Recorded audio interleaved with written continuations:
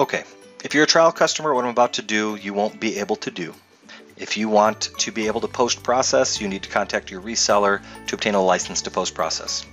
For everyone else, in order to post-process, there's a couple ways. I can come in here, hit Control-A to select everything, right mouse button click, and choose Generate ISO. That's one way. I can go to my Operation tab here and choose Generate ISO there. I can go to my Operation pull-down menu and choose Generate ISO there. Lots of ways to get there. Here I'm just using the standard Missler Fanuc 3-axis mill, and I'm going to hit Generate ISO code. When I do this, it's going to ask me where I want to put it.